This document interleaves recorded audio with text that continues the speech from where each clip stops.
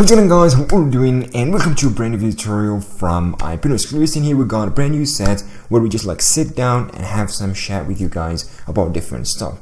So today we are going to be seeing top 5 programming languages you should learn by 2020 and by the beginning of 2021. Those languages are actually, crucial to have in your pocket as a developer. If you're like a newbie developer or you're experienced developer and you want to looking for new languages to learn on the market and top things in the market. So these 5 languages are actually for you guys to go ahead and just figure out how you can learn these 5 languages for just mastering everything or for landing your first job. So knowing exactly what language to learn or the exact amount of programming language to learn first is actually crucial. That I'm going to just actually decide the path that you're going to continue through with that particular language.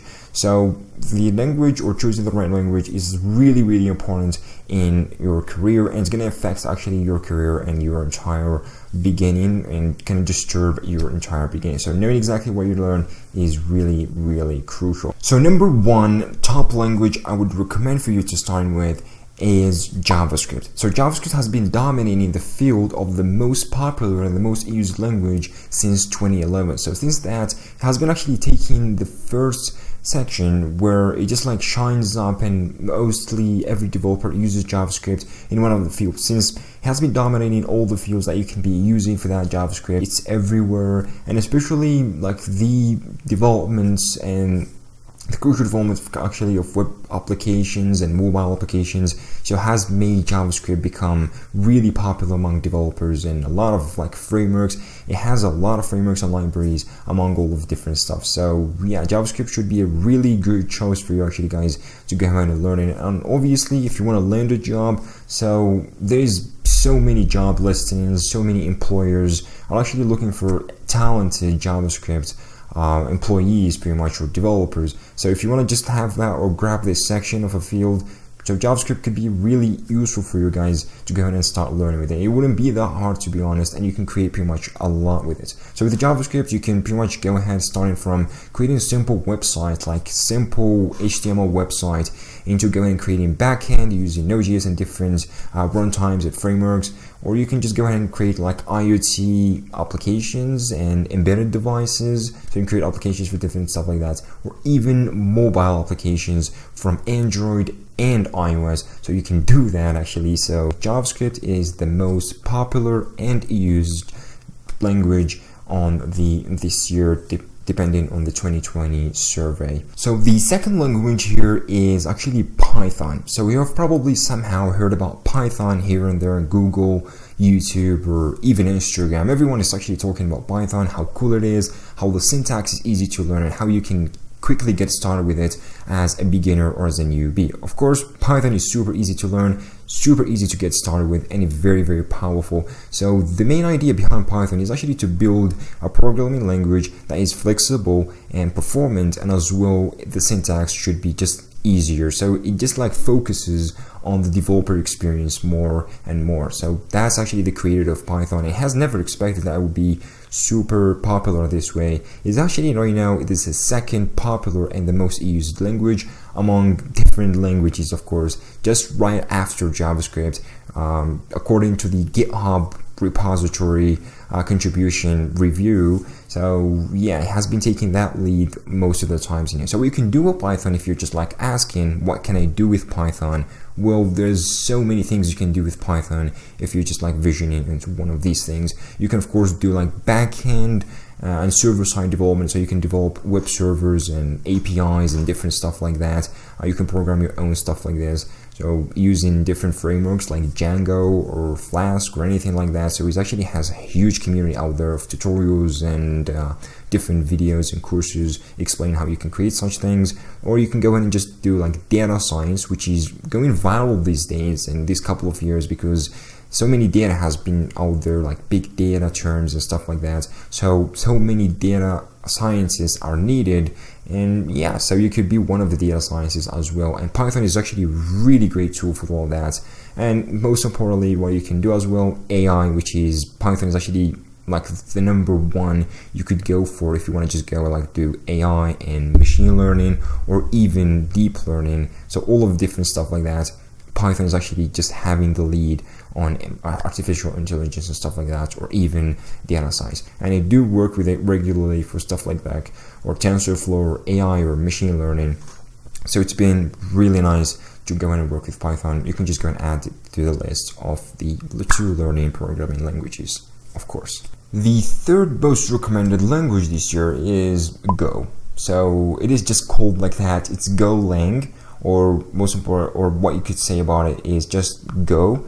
Go is a Google's programming language. It is super popular nowadays, and it is pretty much like among the top paying languages. So if you're looking for a top paying like job, like more than 80K per year, well, you can just go ahead and go with Go. Go is actually super simple, super performant. It has been made for that particular case to make it super simple and super performant at the same time. It is more like the C and C++ style, where it just gives you like low-level programming and control over memory and pointers and different things like that.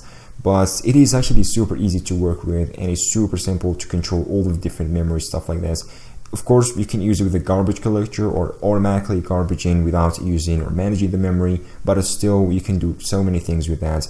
And as I said before, it is actually Google's programming language, so it is super powerful and super popular nowadays.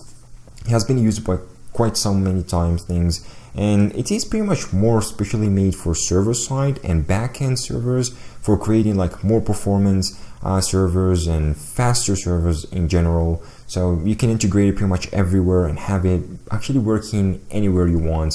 So it is actually this way of Go, and as I said before, you can go and start learning it right now. If you already know or familiar with the syntax of a different language, so let's say JavaScript or Python, Go would be just super easy to get started with without any issues or complications. The fourth language is Java. Yeah, you are hearing it correctly. It is Java. So Java has been actually more than a decade, and it's been taking the lead on that particular last 10 years. So a lot of developers, a lot of employers have been requesting Java, and so many applications, enterprise applications more particularly, have been built around Java because it is oriented object programming, or OOP, and it is actually made for enterprise. There's frameworks made specifically for that enterprise usage and for great applications and larger projects. So Java actually, it can do pretty much everything because of its like low-level use and OOP, and of course its virtual machine. It can pretty much run everywhere from Android devices. You can even run it on iOS. You can like to Windows, Linux, and different embedded devices, or you can even run it on your own OS because it is super flexible and work with like that. So that's why a lot of developers love using Java still right now in 2020. A lot of them still love using Java. I've worked with Java for a decent amount of time during like when I worked with it with college and stuff like that. So it was actually really great to work with Java, and specifically made, as I said before, for enterprise work. So that was actually more particular for that, where you can go and rebuild with it Android applications, desktop applications with different UI frameworks to make it look a little bit better. And most importantly, actually Google at first chose Java as primary language for pretty much working or developing Android applications, but later on right now has introduced the new Kotlin language, but still Java is actually dominating the field and it's taking a huge portion of the programming world. And the last one, the fifth programming language, is Swift. So Swift is Apple's programming language, firstly introduced in 2014, so it's like 6 years ago, and it is pretty much a general purpose language, compiled language, and more focused on safety and general performance and more regular use between like developers and stuff like that. So it has adapted the best thing you can find on different programming language, from structures, syntax, and trying to make the best like developer experience and the more powerful apps that are going to be built using Swift, and it has just put them all of that inside of that Swift package. And of course, as I said before, it has been developed by Apple, and it is more specifically designed for making iOS applications. In general, you can make with a like iPhone or iPad OS applications and tvOS application, watchOS applications, or even macOS application. So it has been built around the Apple's ecosystem, all of that, for developing different and variety of like applications for Apple products and different stuff like that. So it has been, like I said before, for more like 6 years, and has seen a tremendous growth like during these years. And yeah, I'm one of the like guys who actually tried Swift, but not for a really long time, because I'm not an iOS developer. But it's just the syntax looks really great, and the standard library looks really good as well. It's just like very good, and it has different couple of stuff like missing on different other like languages like Java in the earliest versions there and here. But yeah, it's still actually worth a try. So what I'm gonna be saying is, actually, if you want to go ahead and be like an iOS developer and land a job for becoming an iOS developer, or even like go a freelancer and make your own like iOS applications on different and variety of products, Swift is actually your job and choice. Because before Swift, developing Android or iOS applications was done behind the scenes using Objective-C, which was quite horrible.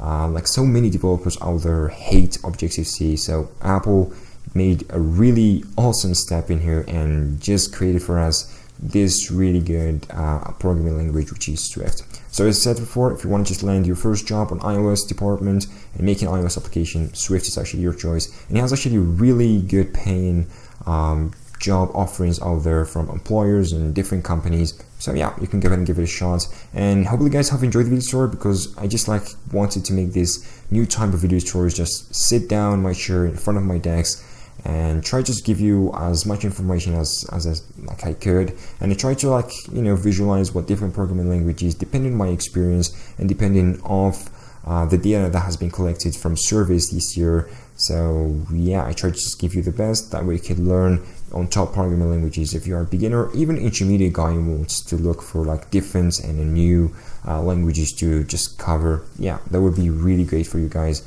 to go ahead and give that. So thank you guys for watching. Hope you guys have enjoyed the video tutorial. As always, without further ado, without further say, I hope you guys have enjoyed. As I said before, catch you all in the next one. Make sure to subscribe, push that like button, just gonna give us like a tremendous positive power. And as I said before, catch you all guys in the next one. Adios.